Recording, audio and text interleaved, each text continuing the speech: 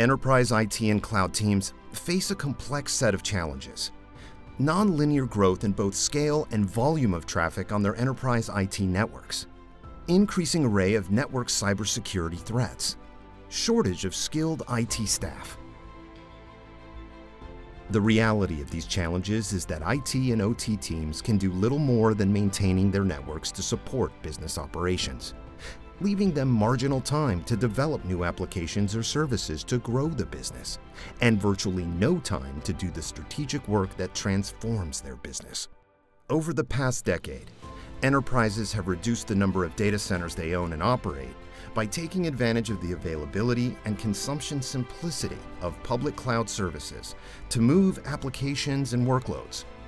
This enabled enterprises to lower costs and reduce IT staff resources to manage the private data centers and business-critical workloads that remained.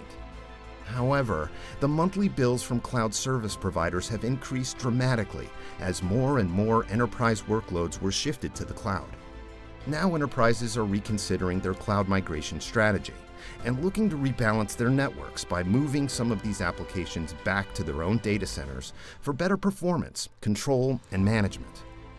At the same time, enterprises are looking for solutions that provide greater automation and flexibility in how they operate their networks. They want to evolve their IT and OT operations to become more efficient through the use of AI/ML tools and more open to prevent vendor lock-in.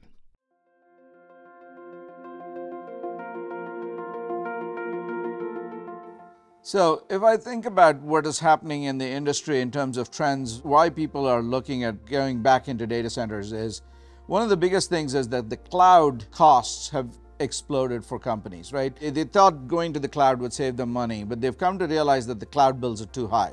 So there's a certain amount of repatriation of workloads that are happening into the data centers. But they have gotten addicted to the way that cloud providers manage their networks, manage their systems.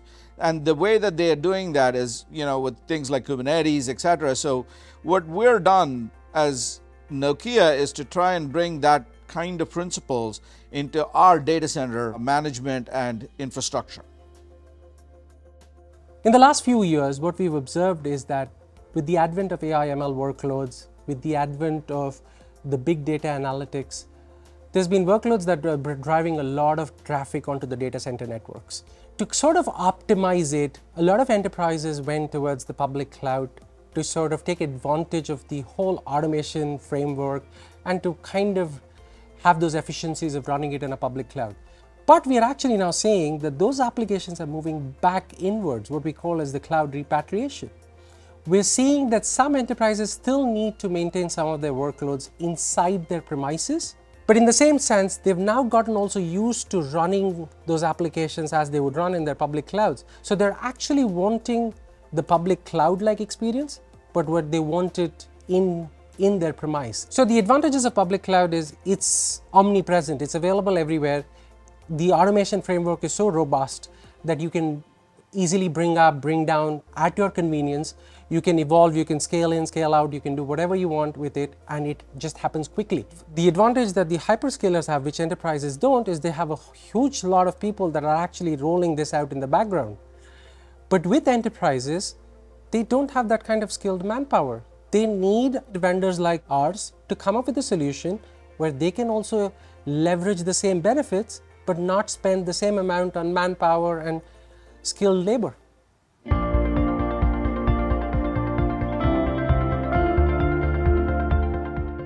The applications are bringing in a lot of traffic towards the IT side of things, right? These applications have an expectation that everything has to be in an automated manner, has to be scaled in and out very easily. It shouldn't take a long time to do stuff. So when the enterprises actually want to take the public cloud experience and move to the private cloud, they need a modern NOS. They need a NOS that is able to evolve to their changes. They need management and orchestration tools that can actually enable them to actually deliver that automation. It's a question, I think we need a NOS and an orchestration tool, and the combination which we're sort of building into our data center solution will help eventually data center operators to deliver on the premise of public cloud experience in a private cloud. So network operations teams thus far have essentially gone to data centers that are very cloud native, right? In the sense that they have used Kubernetes to manage their infrastructure, right? And the ability to manage a switch as a server has been a very important piece of it. Now, we have that same ability in our products so that we give them the same abilities, the same constructs to be able to do, the infrastructure the way that they would have done it with a cloud provider, except that they're doing it in their own ways. The important part is it's also made it, and it's not just on the developer side, it's also on the operations side, right? We've made it easier. It's a cloud native infrastructure. It's cloud native from the ground up.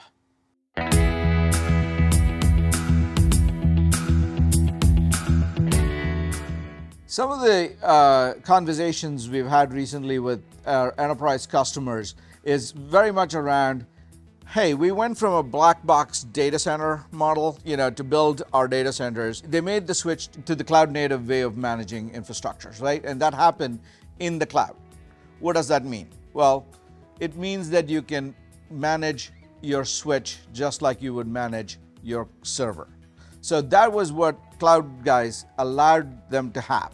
And they want to get that same kind of infrastructure now back into their data centers.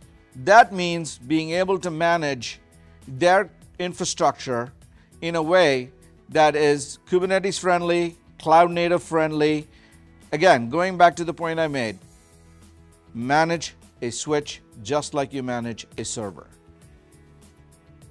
So from our recent conversations with enterprise customers, we believe two aspects of our solution really stood out for them. One was this ability that we have a concept which is the NDK, which enables our enterprise customers to write apps and solve. A lot of the times, and by the way, this is one of the feedback that we had from our customers as well, data center vendors used to take a lot of times to build solutions for their particular specific problems. They would take years and years because features were taking a long amount of time. Now with our NDK solution, we are enabling them to write, if you have a very small problem, you write a small app for it, and it's treated in our solution as if it's a native app, gives them the flexibility to solve some of the little problems very easily. The second aspect which we've heard from our customers is about this digital twin, because the moment they see the true state of the network on that management and orchestration tool, it gives them confidence that the state which they intended for the network is actually the state in which the network is running, and there are no deviations. And even if there are deviations, the tools highlight them, and they can take corrective actions to get it back to the intended state.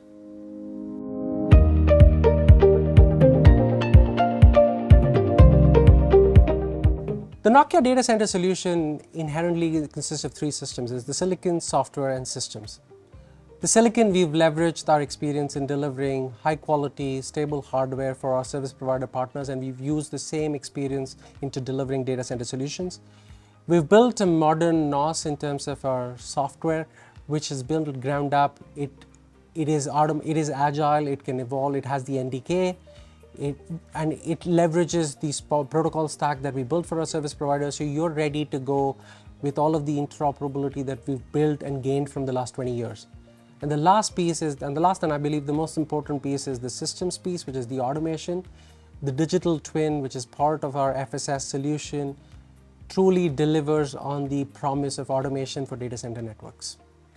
So when we embarked on building a data center solution, we looked at what are the principles that they use to build it. We basically picked up those very same principles of cloud native, which is keeping the infrastructure cloud native, keeping the infrastructure very much simple to manage switch like a server. Those constructs is what we took, and we embedded it as day one from the ground up as the system that is the nuggets that we use to start to build the system. So from the ground up, this is a cloud native infrastructure.